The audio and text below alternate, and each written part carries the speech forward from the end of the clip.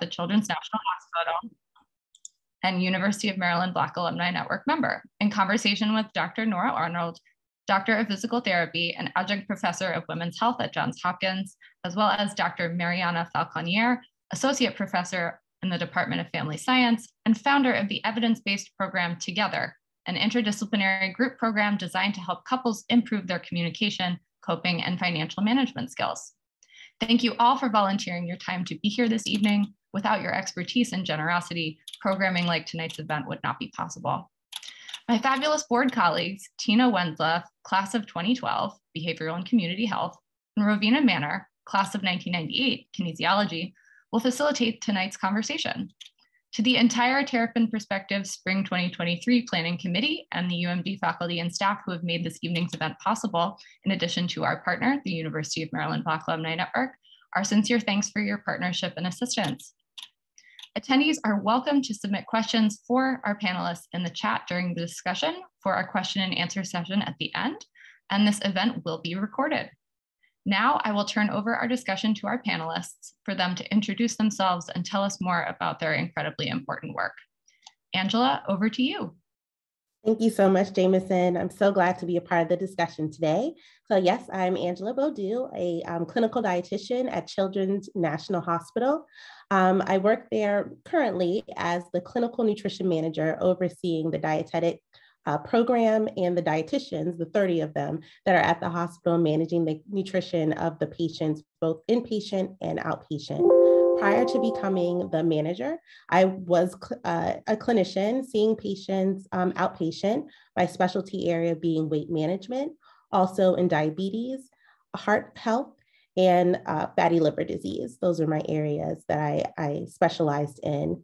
Now that I'm in management, definitely still wanting to have these opportunities to talk to patients, to talk to individuals and provide what I can in terms of medical nutrition therapy and counseling. So again, very happy to be here. I am a UMD alum, class of 09. So very happy to be part of this and discuss what I think is really important with women's health. Being at a children's hospital, of course, you know, my patients are the little ones all the way up until age 22, however. So we're talking to our young girls, our adolescents and teens. We're also talking to the parents, our moms, when we are having the discussions about how to preserve our health through our nutrition, what nourishes our body. So a huge passion of mine that I've had for over a decade now. I've been doing this, started in the WIC program, and then now at Children's Hospital. So again, very happy to be here and have this discussion. Thank you. Hi, my name is Nora Arnold. I'm also a UMD alum. I have my bachelor's from University of Maryland in history. And that's, I got that in 2014. And then I went on to get my doctorate in physical therapy at George Washington University. And I'm super excited to be here today because I think pelvic health is so important to women's health, specifically everybody's health, but especially women's health.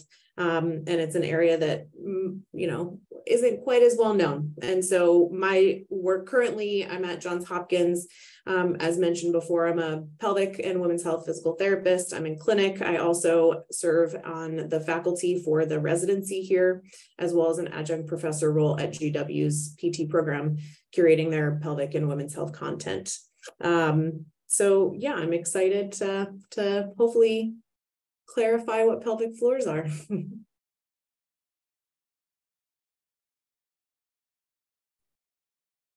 So I'm Mariana Falconier, very excited to be here, and I really thank the invitation to be sharing the panel today with Nora and Angela and with all the alumni from the University of Maryland. I speak with an accent because I'm from Argentina, and I came here in 1999 together with my husband to study, both of us, at the University of Maryland. We got a wonderful education. First, we got I was bringing a degree in psychology, and here I got my master's in couple and family therapy. And in 2004, I got my doctoral degree in family science. After that, I worked for a while. I continue working as a therapist, couple and family therapist, and also as a directing clinics in, the public sector and in the, and also, state funded. And later on, I joined academia at Virginia Tech. I did the tenure track career there. And then in 2019, I came back here to the University of Maryland.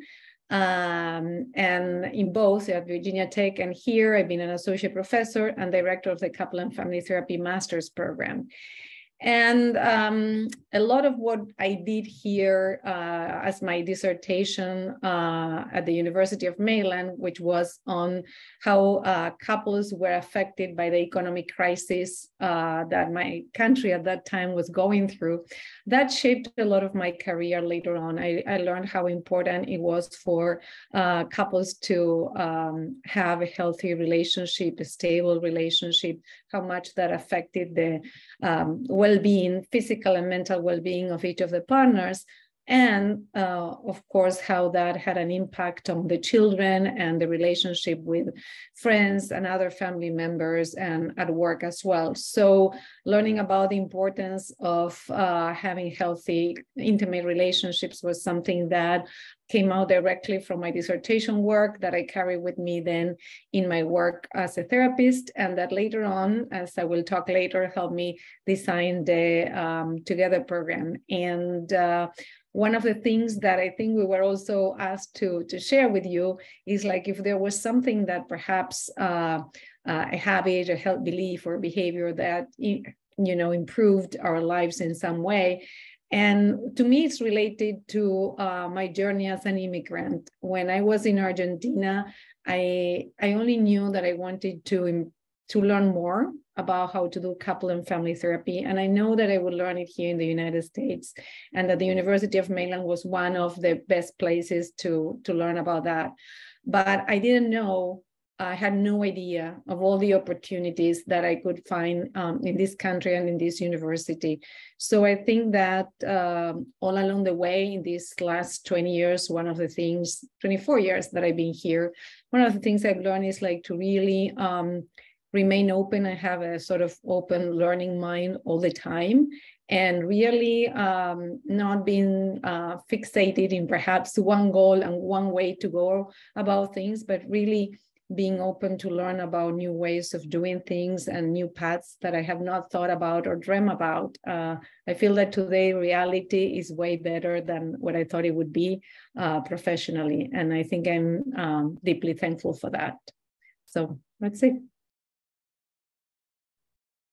Thank you so much, Mariana. What a wonderful segue into our discussion today. So thank you everybody for being here. What an honor it is to be moderating this important discussion with my fantastic panelists and my colleague Rovina.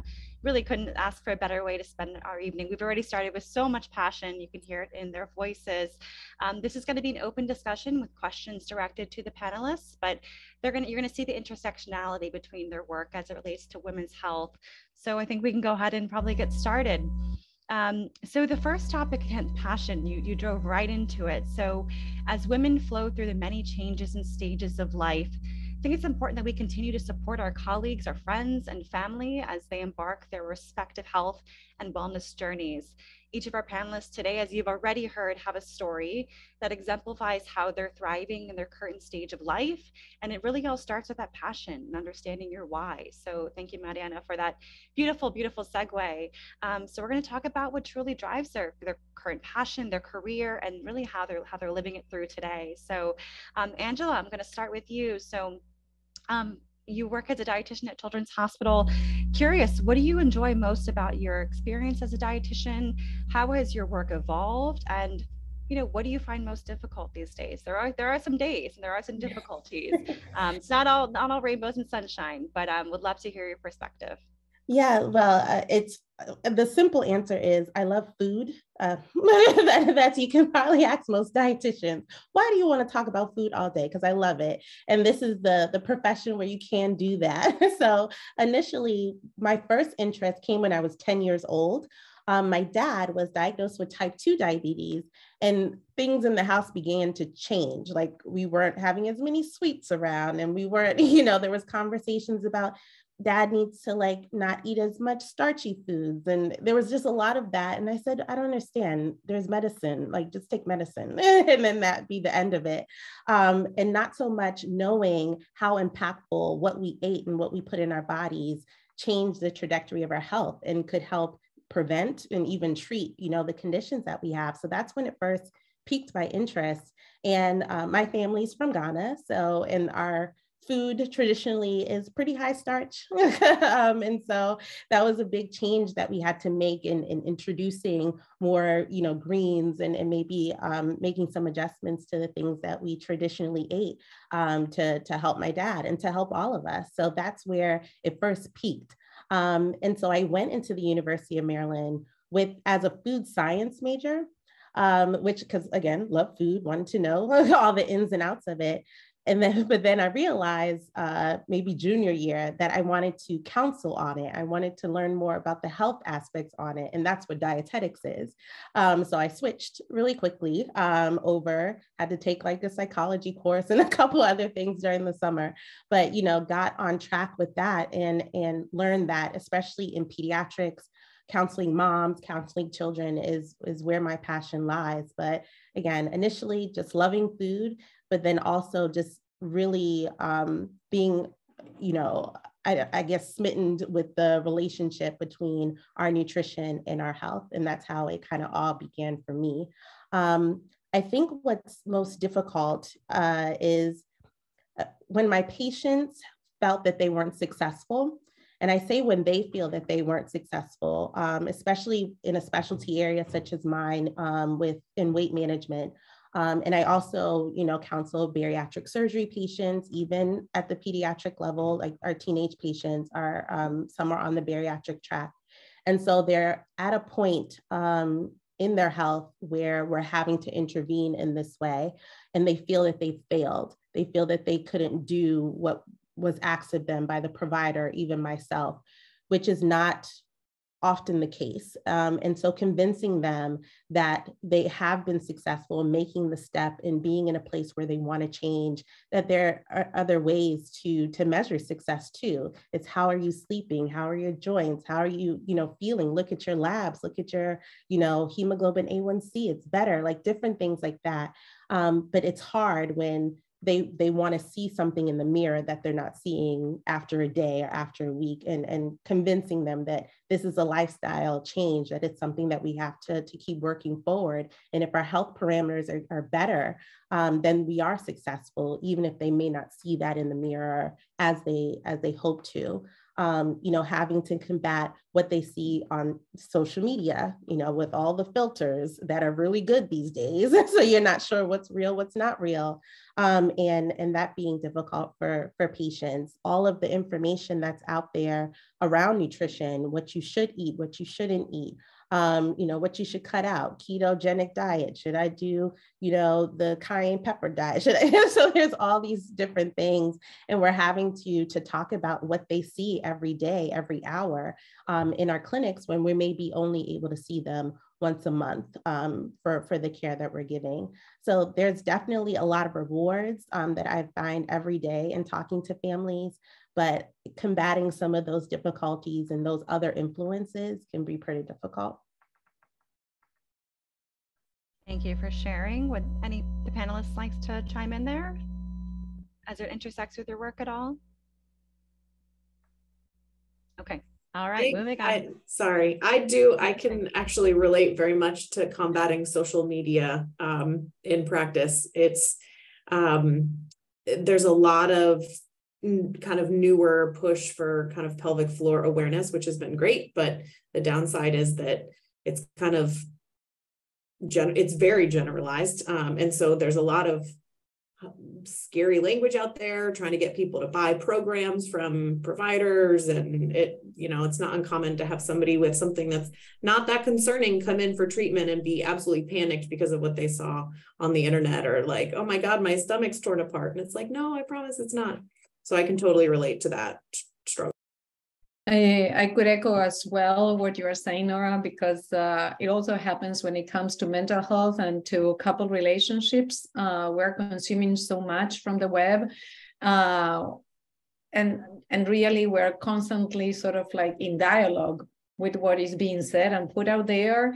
And sometimes it helps, and sometimes it creates another source of stress. We're comparing what we do, how we relate to each other, and whether it's exactly how it's supposed to be. So we're prescribing so much through the internet in terms of mental health that sometimes we end up creating, more stress on some mental health issues that what we're trying to resolve. And I could go on and on about this, but I think when it comes to health issues, recipes are not the way to go.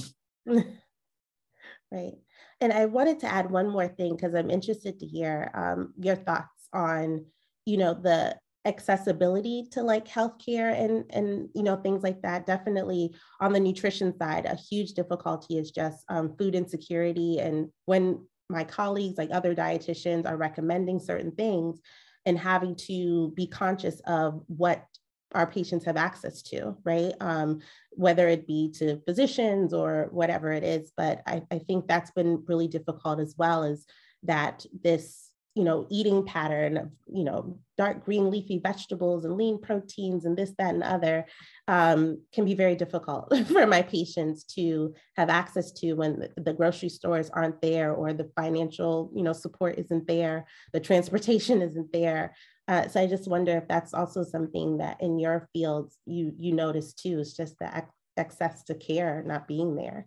Totally. There's very few pelvic PTs in the world, unfortunately, more growing, but access to us in general is limited. But then, it's been interesting for me to see moving into Hopkins. My clinic is located at the main hospital, which is predominantly low income, minority, a lot of intersecting identities that really put limits on, like, oh, well, let's have you buy this thing, or, you're going to come in twice a week for every week for 6 weeks, right? Like, you can't take off work that much.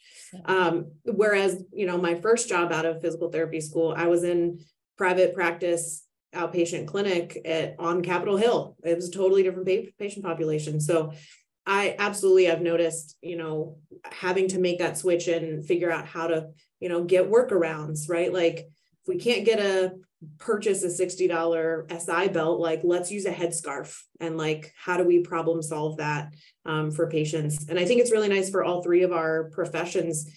We're in the medical field in a way where we get so much time facing patients that I think we pick up on that stuff in a way that physicians don't. And that they suggest, yes, do this, do this, do this, because they have 5 minutes and that's all they can do. But we are the ones that are kind of like negotiating that in a different way. So absolutely. Yes, I agree with what both of you have said and shared. I think that in the couple and family therapy field, one of the things that we do is, like, we call it contextual therapy, because we're always placing the person, in the context they live with, the resources they have. Mm-hmm. And clearly, we are mindful of, what they can do, what is available to them, etc. So later on, I'm going to talk more about the program we have, but it's, among other things, a relationship education program. And one of the challenges when it comes to educating people about how to communicate, how to deal with stress and other things, has been that that's absolutely useless if you don't look at other aspects of their lives. Like, I can be looking at mental health, but if housing needs, basic medical needs are not met, I mean, it's, Maslow's priority, a priority of needs, basic needs have to be met, and people have to be emotionally available to take care of other things once they take care of their basic needs. So one of the we do is, like, we work with case managers so that we're constantly assessing other aspects of their lives, so that they can be in a place where they can attend to their relationships and their finances, etc. But without that case management work, I don't think we would have the success we have. And particularly with the low income population that we're working right now. So I couldn't agree with you more. Thank you for the lovely dialogue. That was great. Perfect segue, perfect discussions. Rovina, do you want to ask the next question? Absolutely. I was just listening to Mariana complete her thoughts as it relates to what Angela and Nora said, and it really does lead quite nicely into the next question. So in learning more about the work that you do and your professional engagement with your patient or client population, Angela, let me ask you a question. What are some of the myths that you spend time debunking with your clients around diet, nutrition, and lifestyle as it relates to women and to young girls? Right. Yeah. So there's a few. I think initially there's a thought that skinny equals healthy. That's like one of the first ones that I have to say, nope, that's not true. They're all, a lot of conditions, diseases don't discriminate because of your body mass index. Things, how we eat and how we nourish our bodies can manifest in all different ways. But that can be what they hear and what they see, and that's part of the stigma around like obesity and weight management, or even if they're underweight or with an eating disorder, like you see a person of a certain size and there's prejudgments and there's thoughts about what they are or are not doing properly to land them in that space. So usually that's something that we have to talk about, because I have plenty of patients that would be considered within average or body weight and are struggling with a lot of comorbidities. So that's one of the myths for sure.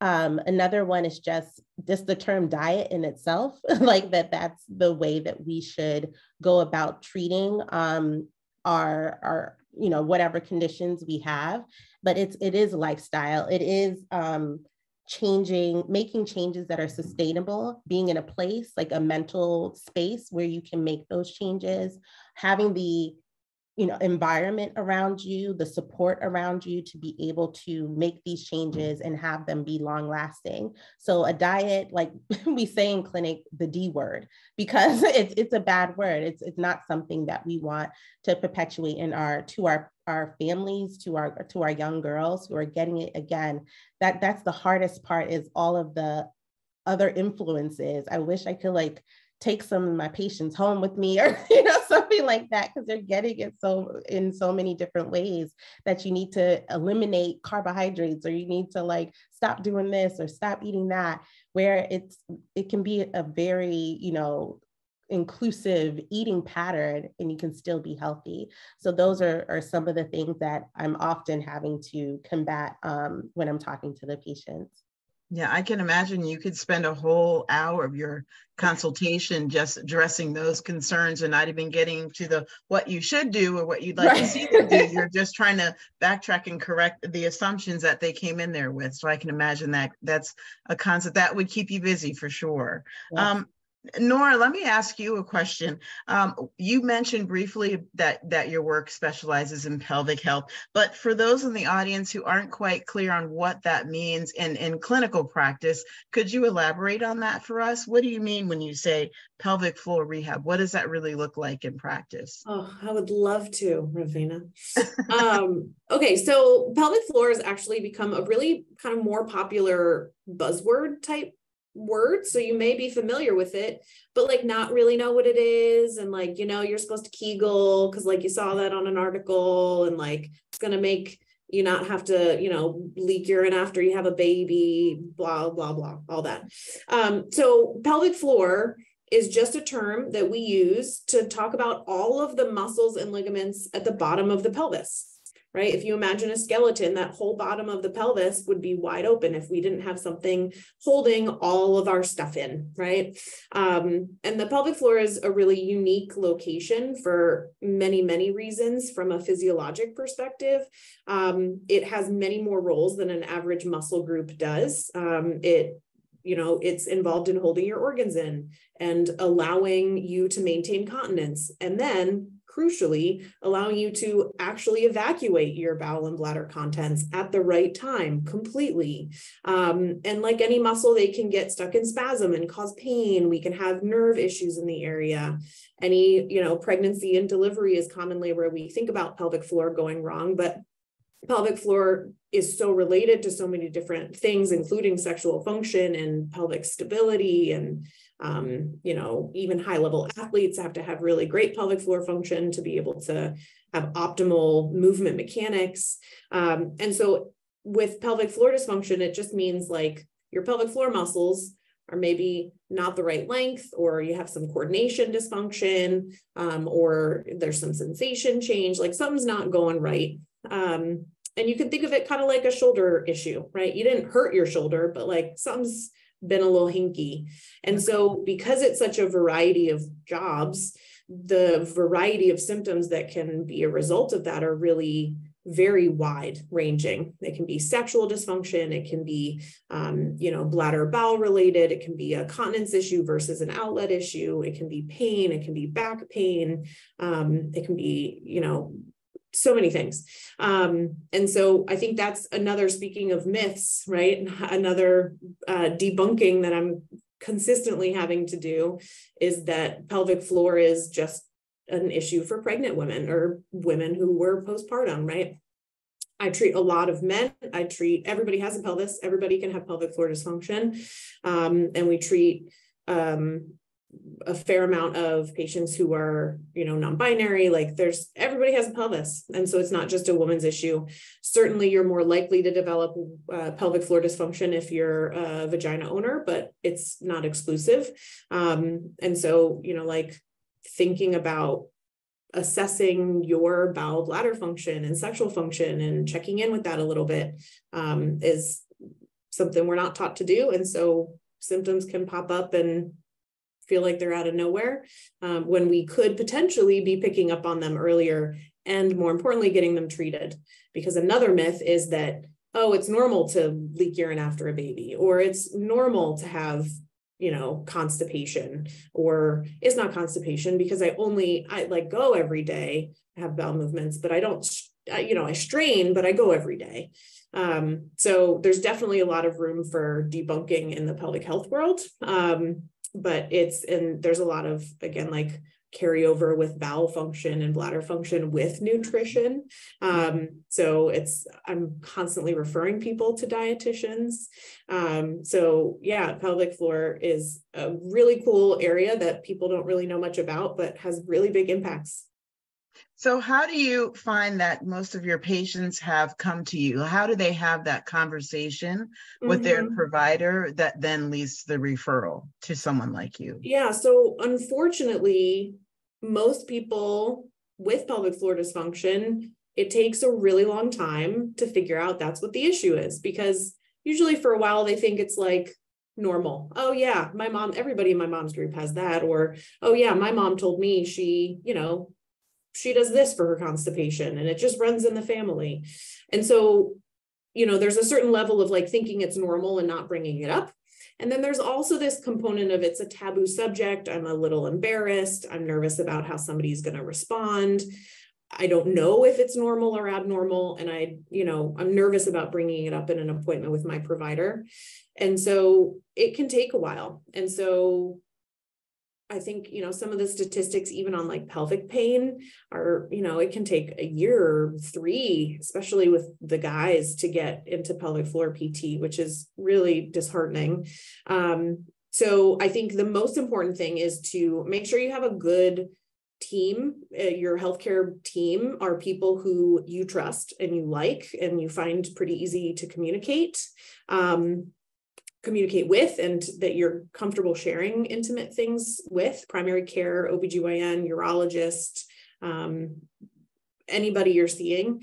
And if you're not confident that they're going to take you seriously, then maybe you want to look for somebody else. And that just approach it frankly. Like, anybody in medicine is not afraid of a little bowel, bladder, sexual function talk. And if they are, they're not the provider for you. Get a better one. And that I guarantee, no matter what you say, it will never be the weirdest thing that somebody said to them. Honestly, it's probably not even the weirdest thing somebody said to them today, right? So, you know, we think, you know, we have a lot of emotions about these things because they're very personal, but it's really important to communicate them to your provider so that you get treated and you get something caught early, because yeah, it's common to leak urine after you have a baby or after menopause, but like, it's not normal and you don't have to live that way. It's not normal to have painless sex. Like, there's all kinds of things that you deserve better. And so speak up. Well, that's a perfect segue into my question for Mariana. We're talking about the work that you do with couples, and obviously, as Nora mentioned, there's going to be some intersectionality between her discussion and the type of work that you do. So what is your, it looks like the concept in your practice really focuses on together as a title for the work that you do and the programming that you deliver to your clients. So what does that mean? And I understand that it's interdisciplinary, but what does that mean really in practice? What does that look like for the client who comes to see you either with their partner or individually? What do you want them to understand? So I need to give a little bit of context, because if not, it can be misunderstood a little bit. So I mentioned earlier that my dissertation started with how problems with money affected couples relationships, and how it affected, you know, different areas of our lives. And so that's one of the main reasons why couples seek therapy. And it's one of the reasons why actually couples separate. We know from research that discussions around money are the ones that last the longest in couples, and they are the ones that bring about the highest level of conflict. So knowing that, back in 2009, and with the work I had done, I got together with a colleague that specialized in financial counseling and education. And we thought together about what we could do to help couples find a way of talking about finances that actually bring them together and also help them, you know, resolve their financial issues. So we were having in mind both goals, helping them improve their relationship and helping them, you know, improve their finances. And so we created a program called Together that is a psychoeducational program. It's not therapy, it's not basically it's not individual couple therapy. It's delivered in a group setting. So couples that are interested in participating, they know that they're going to come and meet with other couples in a group format, usually around between 6 and 8 couples. And they're going to have 6 meetings. The workshop is like 14 hours long. And what's going to happen in those 14 hours is that they're going to learn about communication, managing stress individually and together with their partner, and about finances. But when they're learning about communication and when they're learning about stress management, we will relate it to money. So money is a sort of like the topic from one session to the other, but all the evaluation we have done in the program shows that all the skills they learn into regarding how to communicate in a healthy way, how to manage stress together when it comes to money, it can also be applied to other areas of their lives. So we are seeing changes not just in issues related to money, but also in all other areas of their lives and stressors that are not related to money. So what they can expect is like a financial counselor and a couple therapist working together every single session, giving a lot of information about what are, good ways of managing stress, but also learning about how they go about it, giving them ideas about communication, but then giving them exercises to do there with us online or in person. And they learn, and as they practice the exercises, you have the couple therapist and the financial counselor going around and helping with all the activities they do. They also have homework in between sessions, and once they finish the 6 meetings, after 6 weeks, the case manager that has been assigned to them continue working with them to help them find resources in the community that they may need to resolve other issues and needs, in their lives, but not only their own personal lives, but also the family life. Like if they're having issues finding some resources for their children or their parents. We're going to be there helping them. So that's what makes it an interdisciplinary program also, that what I mentioned about the finances and the emotional aspects working together. It's so what they can expect is also having a lot of fun, because there are a lot of activities.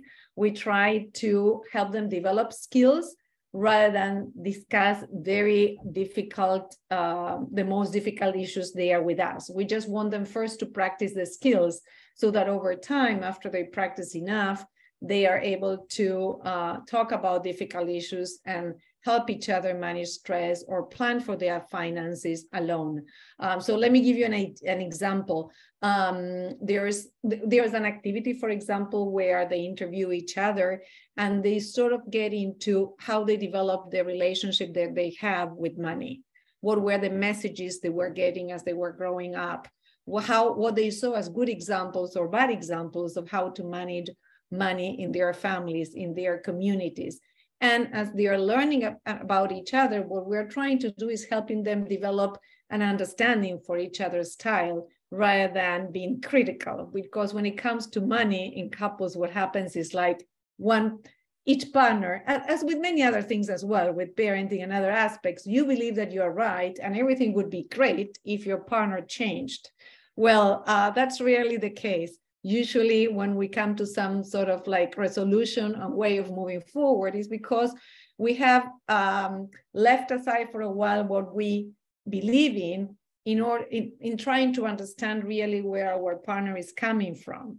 And I think that that's what works a lot. So, so we do that, and we do all this for free. I want to say that. I'm sorry that I'm playing the ad here, but we're funded. We have been funded since 2015 by the Administration of Children and Families, and it allows us to provide this service for free through the University of Maryland. And we also provide gift cards for completing service and all other things. But I think it's a free resource for the community. We offer it in Spanish as well. And it has been adapted for culturally also for the Latinx couples that we work with. And now we have adapted for LGBTQ couples. So we're also working with the LGBT community. So I'm sorry that it took so long to explain all that, but it's to give context. Well, I think it's fantastic that you shared all of those components, because we all are connected to UMD. So to know that that's the sort of work and that's the sort of, not only are they giving back to the community, but you as an alumnus or alumni have the opportunity to engage with your alma mater in this way. And probably for a lot of us, including myself, I didn't even know that was going on there. So that's really exciting to know that that resource is there, and that the university, as universities like to say, they want to be in your life throughout, from not just when you graduate, but also for years to come. So as people who have the opportunity, we are relatively close to the university to be able to access that services. It's wonderful that you've shared that resource with us. So thank you very much for that. You're welcome.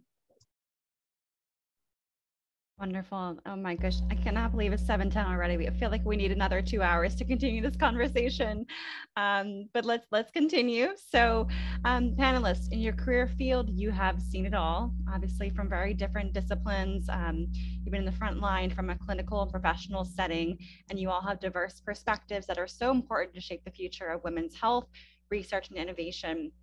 As Mariana just discussed it together, it really does take a village to empower communities and strengthen access for women. There are so many demands that to help us maintain a strong foundation and establish a healthy life cycle, which can easily be drifted off if we fail to explore certain areas. So there's a lot of misconceptions, and there's a lot that we don't know. So Nora, I wanted to ask you, in the physical therapy world, do you encourage your patients to consider working with additional healthcare professionals when working with the pelvic health PT? And what other conditions or treatments that should women consider that we maybe haven't thought about? Constantly. I can only be successful with a team.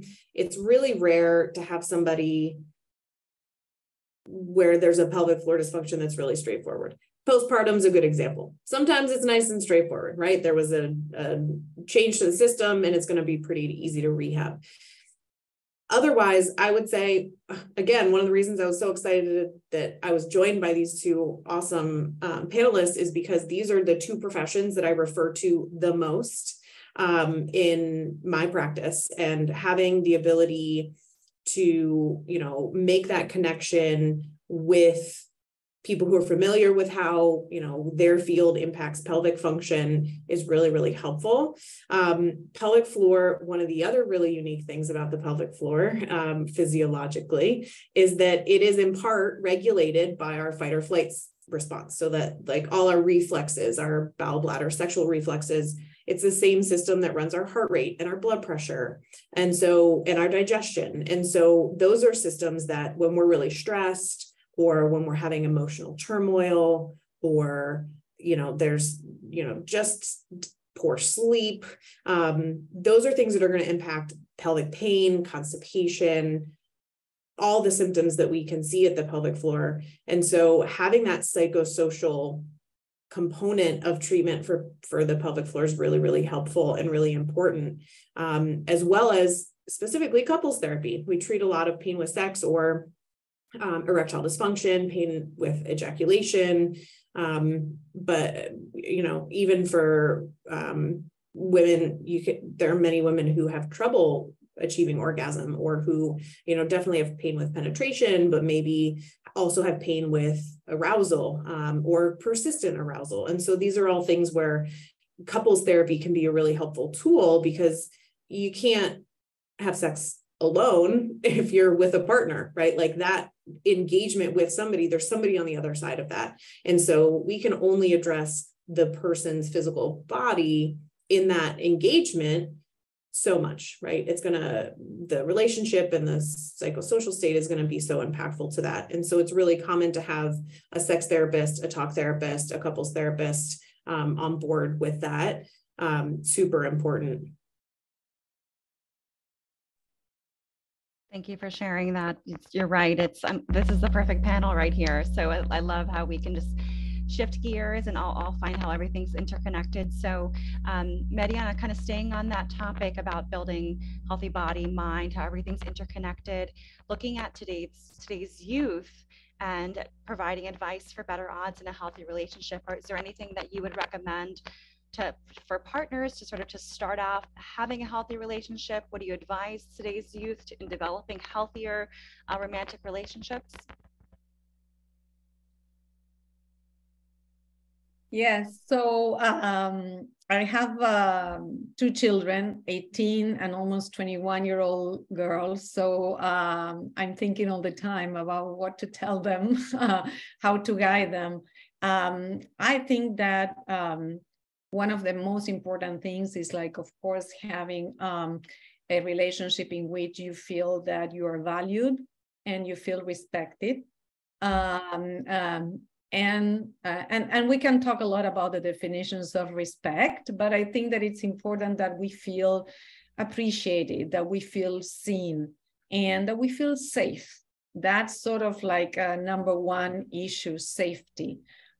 If there's something that's sort of telling you that you don't feel safe, and I'm not referring only to issues of physical safety, of course, those should come first, but I'm also referring to psychological safety. You know, if you feel that you're being constantly put down, or if you feel that you're not appreciated, or, you know, if you feel that you're being controlled, or, you know, or there's anything that makes you feel that that's not a safe place, that safety is, it's a key component to develop intimate relationships. And I think that couple relationships, healthy couple relationships, are about the possibilities of having intimacy with another person. And developing intimate relationships is tremendously important for our mental health. And for what I was saying earlier, to be able to have a space, have someone, a relationship where we can be ourselves, where we can feel safe. I think coming from a different culture, I think that the way we live in general, also in our societies, but here in particular, sometimes feeling that we can be ourselves in a relationship, that can be challenging. So if there's one relationship where we need to feel safe, in addition to relationship with perhaps caregivers, is also the person we choose or we want to partner with romantically. So I would say for youth that if they sense that that's not the case, that they don't feel safe, they're not feeling appreciated or valued, I would say that that's already a very red flag that they should pay attention to, because things can be worked out. You can work through a lot of challenges, but the safety, the commitment, the caring, the feeling valued and appreciated are super important. And of course, I would say communication. We read about that everywhere, but our ability, because all relationships sooner or later will face challenges. That's inevitable.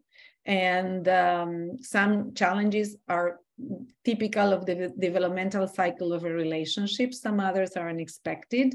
And we're living through very challenging times. So if we don't have an ability to repair and come back after differences, after difficult moments, that's a problem. Avoidance is not a solution, and being at each other's throats is not a solution long term. You don't want the relationship to become a place where you get hurt deeply and badly. You don't want to be wounded constantly. I would say that that's very, very important. And I would say commitment, which is very challenging these days as well. And whatever commitment, and I would say, and loyalty, that doesn't mean necessarily sexual exclusivity, but it does need some kind of agreements in terms of what to expect from each other, what to expect in the relationship, and then really respecting those expectations and that commitment. I think those are things that are very, very important. And that is not, a relationship is not about only one's needs, about the other person's needs, and being in touch with what one needs, but also being in touch, being able to observe the other person and try to understand the other person rather than to impose one's perspective. I could go on and on and on, but I think that if I'm talking to a woman, probably, and this is a generalization, but I would emphasize really looking at the paying attention to one's needs. If I'm talking to a man in general, I try to go in the opposite direction. This is not a biological thing. I think it's really a socialization issue. And I know that I'm making generalizations here. But I think that in relationships, many times women have to really pay attention to their own needs, to their own spaces, because many times we're too much willing to be there for the other. And that's something to keep an eye on, because at the end of the day, that's not good for them. It's not good for the relationship. And you talk about youth, but long term, it's not good in terms of what we role model for our girls, for our children, and what we teach, everyone about what the relationships are about. If we teach them it's about one giving up everything and the other one, just enjoying that and being in touch with needs, that's not a good model, because both peoples have needs and need for spaces as well, personal space. So, yeah. I can echo off of that too, that that women, in my experience, have a really hard time centering themselves in their life, and have a really hard time prioritizing their healthcare in a way that I feel like is adequate sometimes.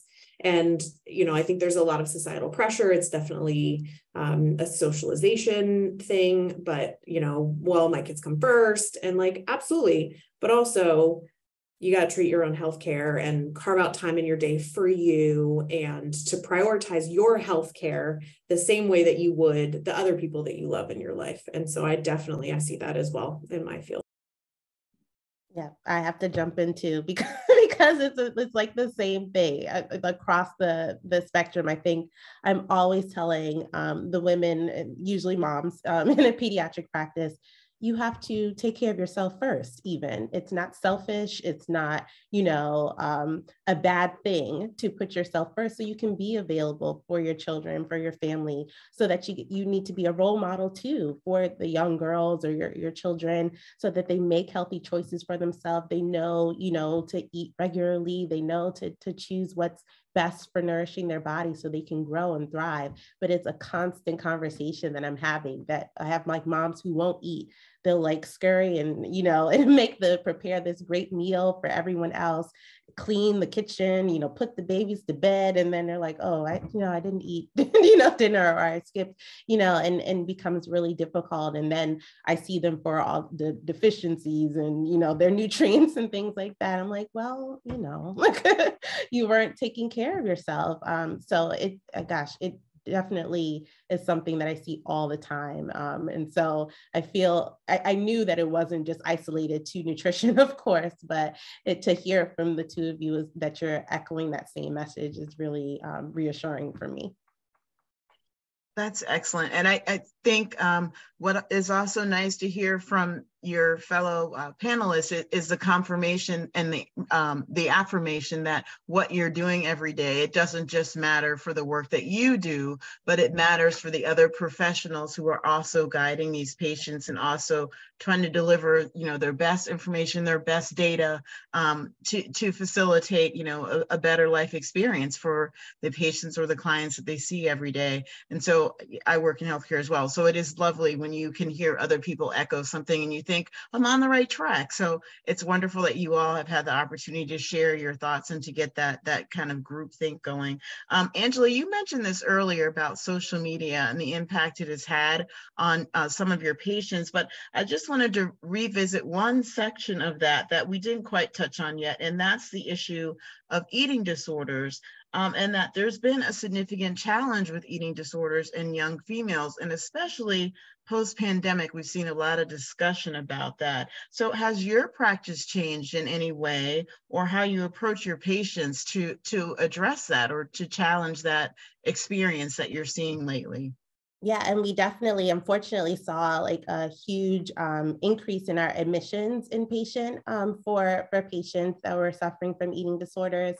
So it's unfortunate, but we know like the isolation of the pandemic, being, you know, just on their screens, that was the only kind of socializing that the teens were doing or adolescents were doing. So it was easy to get caught up in a very tough space mentally and not make the best choices for ourselves and get stuck.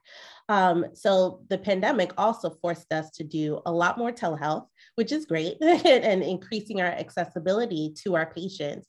That was a huge thing that we're still doing very much now. We didn't, you know, totally disband with virtual, you know, counseling with our dietitians, again, multidisciplinary, so our dietitians, psychologists, psychiatrists, medical professionals, social work, case management. We have all of them part of the team for our patients. And so we're definitely trying to find ways to Zoom with our patients, our teens on their phone directly. You know, their parents will need to be there too if they're under 18, of course, but how we can be there more often in a way that they're always on their phone anyway. So let's, you know, be part of that for them. So that was something that we had to change pretty quickly because we had to as a result of the pandemic. But we noticed that especially our adolescent and teen patients were, you know, liked it. They liked being able to not have to come into a clinical setting. You know, they often have like white coat syndrome where they're just nervous or don't want to open up or have a conversation as much about their eating habits or about what's going on with body image and having all those conversations when they're in a clinical setting. But if we're on their phone or on their, you know, computer, it's a little bit more casual. So we noticed that worked pretty well. I think another thing that we had to do too, and it's unfortunate, in healthcare, you're just at a shortage of a lot of providers, a lot of, you know, a lot of our nurses, dietitians, a lot of psychologists. We just don't have as many, a lot left or pivoted, and we just haven't been able to get our our staffing up as much. So even though we want to have more touch points with our patients, which we're trying to do and fill in the gaps with like telehealth, that's been a little difficult. But we did notice when we weren't too bad with our staffing that if we're able to see our patients more often, we were extending our hours into the evening, after school, you know, during lunch, trying to make ourselves more available for the patients and being more empathetic and you know, using the things that they're comfortable with, if we with social media and things like that, to help them and to have them understand that there's a better way to go about, you know, their eating and their lifestyle, and support from the community as well, because we have a shortage of, you know, maybe psychologists. We're definitely working with, you know, different providers in the community at other hospitals. I think I felt that there was always some like unspoken competition between hospital systems, like in wanting to have the patients and not really share them or not want to collaborate as much, but we're having to do that as well, to make sure that the patients are getting seen by whomever they need to, even if it's not at Children's National.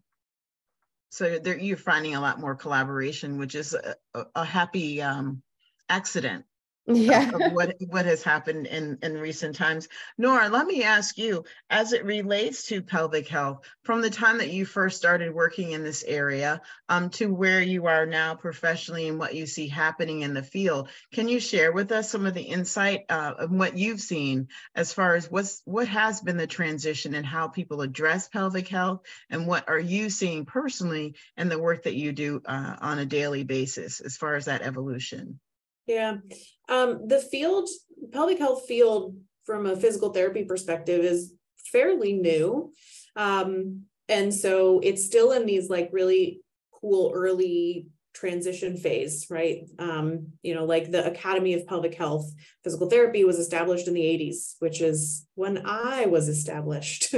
So it, you know, it's still in its early years. And so one of the cool things about that is that we're learning so much so fast, and that data is changing fast. Like, for example, Kegels can be bad for you.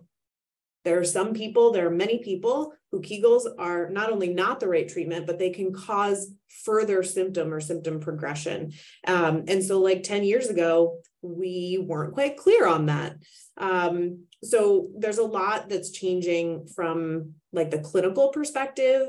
I would say there's a lot changing in terms of awareness, right? We talked about awareness overall in society. It's becoming more of a buzzword in the world, still really kind of focused to that, you know, just postpartum and just pregnancy section versus postmenopausal, or, you know, constipation with girls who have eating disorders. And so they're having functional constipation that leads to outlet constipation, which can be a pelvic floor dysfunction. And so it's really spans realizing how it spans that lifespan and trying to deliver that information to the public. And honestly, there's a lot of physicians out there who have no idea what we do. And so starting to get that awareness out, roll the ball out for that a little bit more. You know, again, with that mindset, a lot of them have that mindset that pelvic floor physical therapy is for people who's literally, it's a direct quote.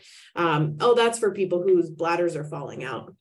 And so like, we're still in that shift, and there's still certainly a long way to go, especially as, you know, pelvic health and women's health and physical therapy are kind of intertwined as a kind of specialty still at this point. And, you know, women's health includes breast cancer and breast cancer rehab and lymphedema and osteoporosis and balance later in life. And, you know, in adolescence, the athletic triad, where we're having that hormonal imbalance from not enough nutrition versus the outflow of energy. And so it really kind of starting to zoom out in terms of women's health, clinically and socially and awareness wise. That's excellent. Excellent.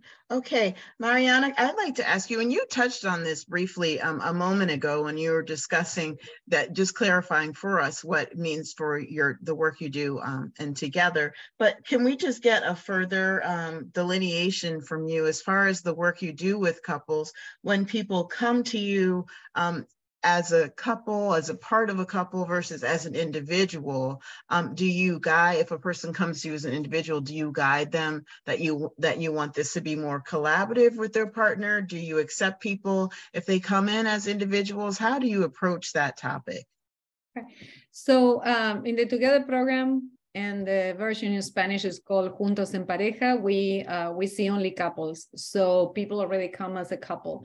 And so it's a requirement to participate. So there's not a lot of explanation, but as a couple therapist and also, faculty, supervisor and director of a couple and family therapy program and a couple therapist myself, we really emphasize working with relationships in the session versus with individual, because there are some topics where people come and they're just concerned themselves.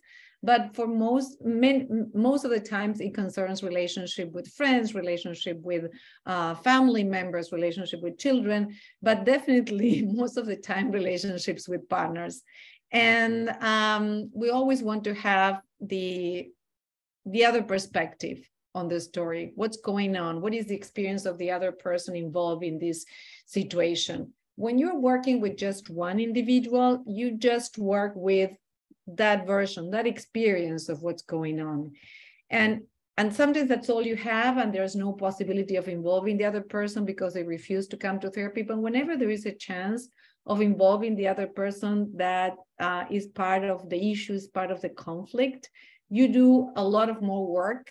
It's faster and it's more durable, permanent over time. The kind of change that you can make is completely different. The other thing is that when you're working individually on a relationship issue, there are a lot of risks about doing that. One is that you're working with just one perspective. So you run the risk of reaffirming that perspective and limiting the possibilities of change for the person. And what we know is that in relationships, most of the change happens because you are helping two people trying to really understand each other, not trying to impose one's sense of reality and what's happening, one's perception over the other. If you do that, something has not worked. That never works. So a professional, a couple therapist has been trained specially to be able to have a conversation, have a space where one person can have a better sense, come closer to what happens to the other person. It's never, the story that all couple therapists will tell you is like, you start with two people that believe that the problem is the other person, that only if the other person changed, everything would be perfect. And if you go in that direction, nothing will change. And that's the risk of sometimes the sort of like confirmation of your own reality that you get in individual therapy. Inevitably so, because you're only working with one partner. But when you have both in the room, you really forced to be challenging your own perception of reality and deal with the experience of the other person. And there's a lot of beauty. I feel that work is very challenging, and it's not about being neutral. It's not about being a judge. It's not about deciding who's right or who's wrong. It's really the ability to experience, reality and things that happen from each partner's perspective and help each partner do the same thing to some extent with them, and then find a place where they feel safe. Another thing that I would like to clarify, there are different approaches to work with couple therapy, but there's one where there's a firm belief that the emotions that we come up with are in a session, which could be anger, frustration, disappointment, all these things really are hiding more primary emotions that are related to basic needs, such as to feel loved, fear of abandonment, or other things that are more basic for our survival. but that we hide, underneath a lot of mechanisms to show that we are stronger, that we don't need the other person, or that we can be stronger than the other person, or that the other person is there to satisfy our needs, when deep down what we want is like to feel appreciated, to feel loved, to feel seen, to be seen, all those kinds of things. And I think that can happen in the context of couple therapy, not individual therapy. You don't have the other person there. I hope I have convinced you to come to couple therapy, but it's so important that sometimes we also try to get to talk to the other partner if they are reluctant to come, and say, why don't you come for a couple of sessions, or just at least once, because we want to hear your side of the story. We want to hear what you have to say. And we're not here to convince you that you should do what the other partner wants. We're here just to develop understanding. So, yeah. That's excellent. Well, ladies, you all have each provided some really profound insight into the experience of womanhood across the life cycle, and really that not just women, but that engagement in society between men and women and non-binary people, and how we as humans interact and move through this thing called life. So obviously we could have a discussion that went on for hours. You all are all very engaging women, and you have insight that is worth sharing. But we wanted to give each of you an opportunity as we close out the evening to just share maybe 2 or 3 snippets that you would share with a young woman, a middle-aged woman, a woman who is approaching the last, I guess, quarter of their life cycle, whatever that would be. Those 3 stages of the progress in the life cycle, how you would approach each of those populations, and just share a little bit of insight that you would share with those women, as they continue to think about the particular areas that you specialize in. So for you, Angela, nutrition, and for you, Mariana, how would you would guide them? You would have some great insight as it relates to the psychology and embracing the aging experience and moving into that last phase. And obviously for you, Nora, as you talk about pelvic health and moving through that progression from the young woman to the middle-aged woman to the woman who's now looking at menopause, and how that might affect her experience and how she thinks about her pelvic health. If each of you could share a little insight, and Angela, I'll start with you, and we'll just move forward from there. Yeah. So I think what I would say to, I'm just going to say a younger me, would be to be engaged in your health, to ask questions of your parents, of your healthcare providers, to be curious about what it is that you're putting in your bodies, that can impact your health, that can impact, how you move, how even in your social situations, but to ask those questions and be curious. And social media, I always would say, try to, be, tactful, smart about that. I know it's social, it's not going away, I don't believe, but I think it's just surrounding yourself with good friends, good people around you, your family, and having that support system when you're younger. As we mentioned before, probably the middle-aged woman is just not putting themselves first. So that would be my, advice, is to believe that your nutrition is just as important as that of your partner, that of your children, that of your mom, your sister, your friend, that you also are important, and making sure that you, do what you need to do, nourish your body to if you're the younger self that was engaged and asked all the questions, then you're able to put those things into practice when you're a little older, and making sure that you're doing what you need to stick around for all the people that rely on you. And then for older adult women, I guess I'm like talking to my mom. I would tell her that it's still important to eat well. I think, my mom would often say like that things are done just for having children, or when you're young, or, it doesn't matter anymore, I'm old or whatever. And it does still matter. So, especially if you're menopause, postmenopausal. We're looking at calcium and vitamin D levels. We're looking at, the integrity of your skin and what the protein we're taking in, and just all sorts of things. It doesn't go away. So I think that that's the advice I would give to a older woman, is just that it still matters for you too, what you're doing and how you're navigating your eating habits and your nutrition. Excellent. And Nora, what would you say?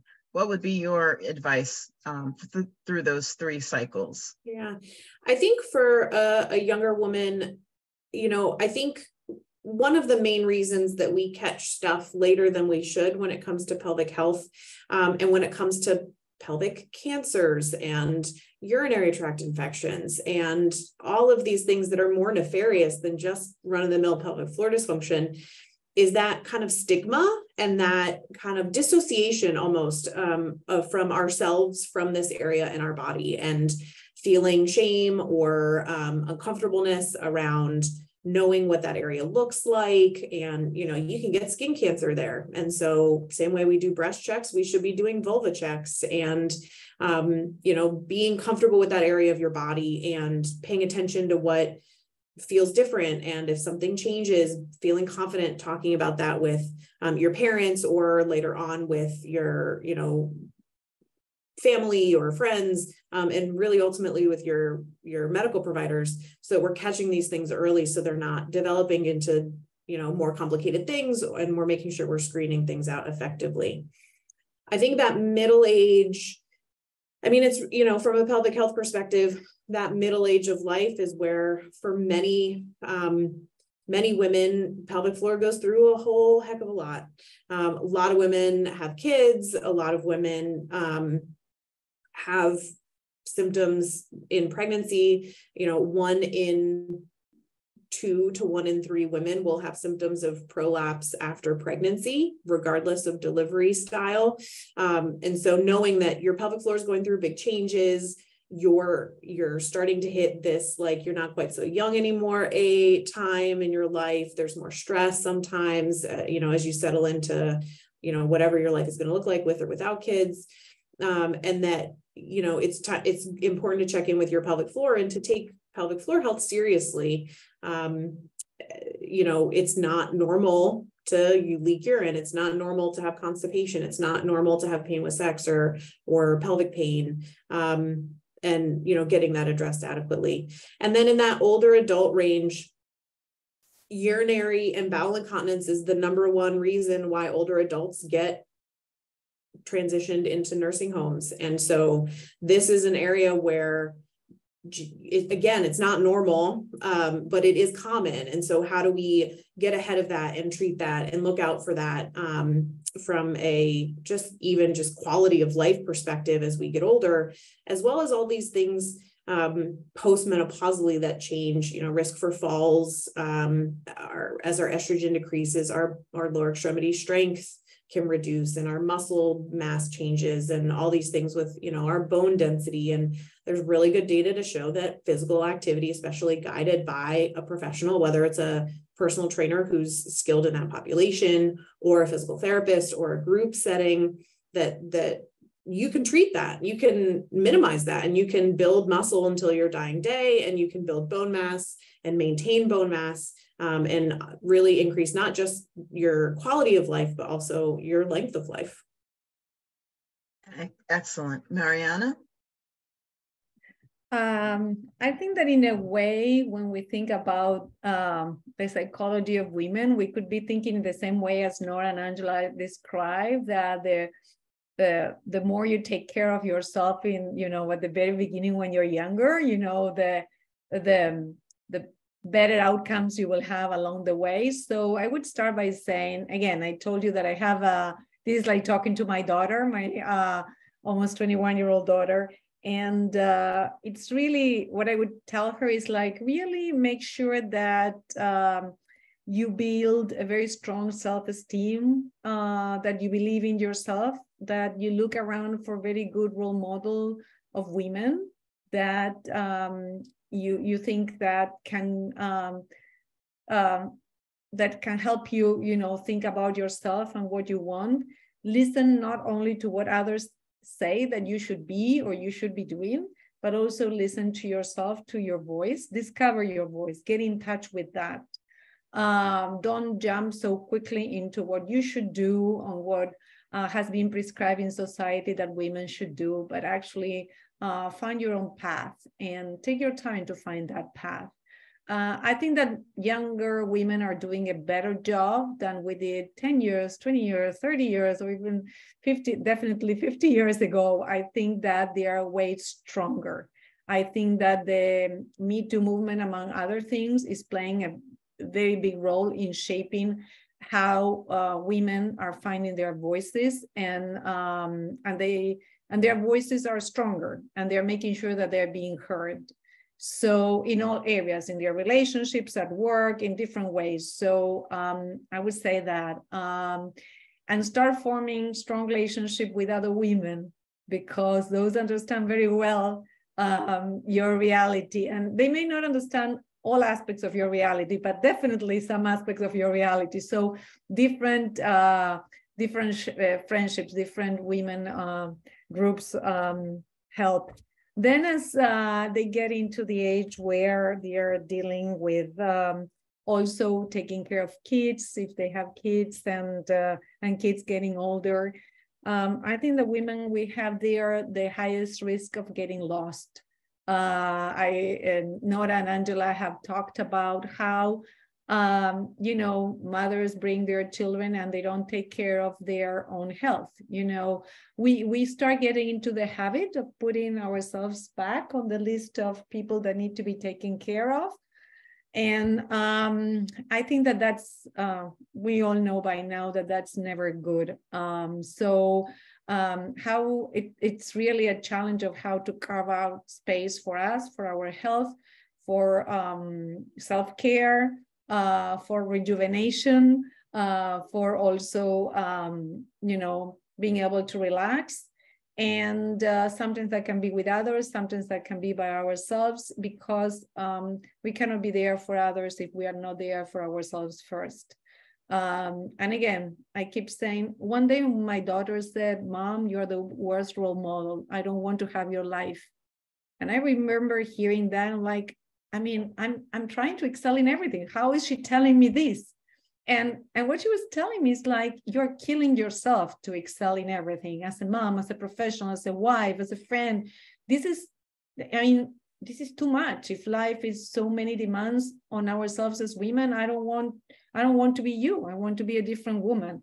And as painful as it was, I think that that's a moment where we really have to take care of ourselves to really think about what we're projecting, and we really are leading, healthy and balanced lives without sacrificing ourselves all the time for everything. We are the last ones to sit, to have, to eat at dinner. We are the last ones to have the shower in the home. We are the last ones to go and buy clothes for ourselves, to have doctor's appointments. And then that carries on to our, later stages of life. We are the ones taking care of family members and the caregivers, and of elderly family members, and or even, sisters and brothers, etc. We're always there for others. So I think if we have done a good job before of taking more care of ourselves, perhaps we reach that age with a more balanced life. And I think that I would say across all ages, life is also for us, not only for others. And I know that we enjoy relationships, and that's what we do it. That's why we do it. But I think that we also feel bad when we realize at a later stage in life that life has gone by and we have not been there for ourselves. So the commitment should also be with ourselves.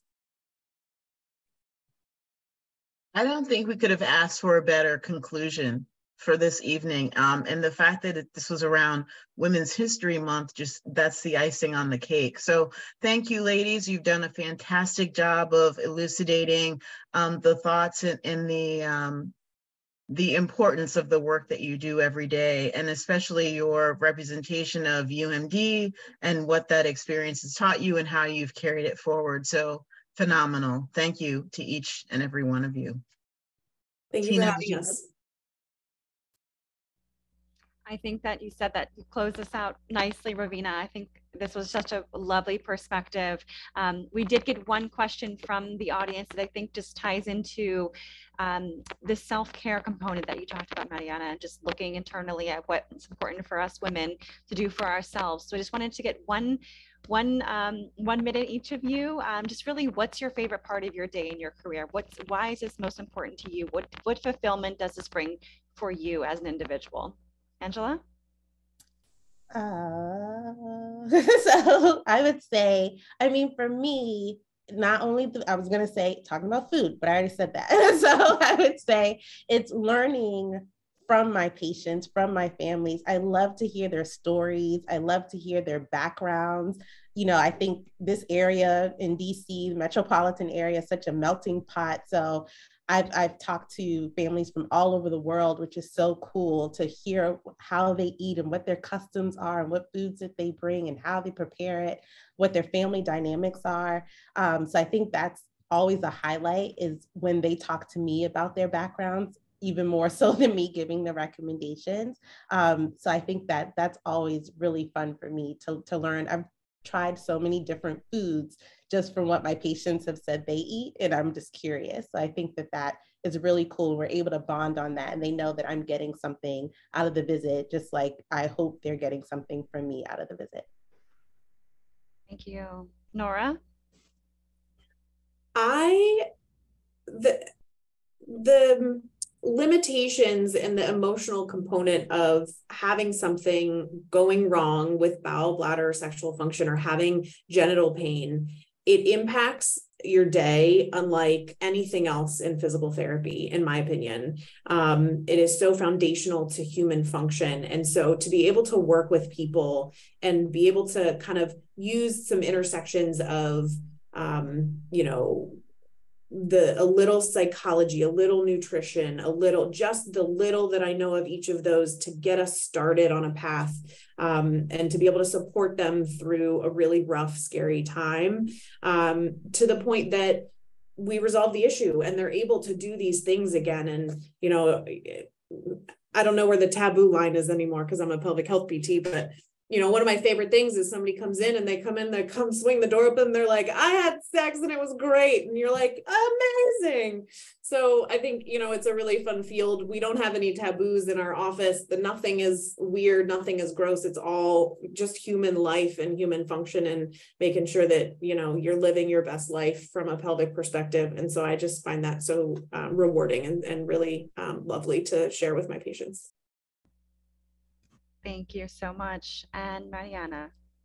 So, well, of course, I enjoy when couples and say that they have enjoyed the program or that they got a lot out of, you know, a session and feeling that I can make a difference. But I was thinking, because my day, because I teach, I do research, I interact with so many people during the day, and I was thinking of the common thread, and I think that I really enjoy when working with people, and when all of us in what we are doing, I feel that we have found meaning, that we find that what we're doing is meaningful, whatever that takes. I feel that that's so powerful.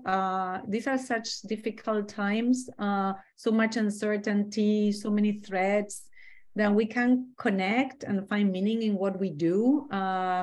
And I see that others also experience the same thing. Like today I had a meeting with all the staff of the Together program, and we were thinking about how to make improvements, and everybody was sort of like adding to the creative process. For me, that was a moment of joy, because it was like, we're all here together beyond the payment. I mean, we're here because we are together trying to do this, and in doing this, give meaning to our lives, to our professions, to what we do. So sorry, I was so abstract, but I was thinking that that's a sort of thread across everything I do. Thank you. No, that was beautiful. Thank you, all of our panelists. Thank you, my colleague, Ravina, for this wonderful moderation. This was such an amazing session. Really couldn't have been another better way to close out Women's History Month. So thank you, thank you, thank you.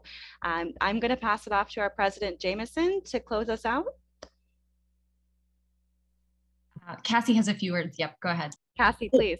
Yeah, thank you.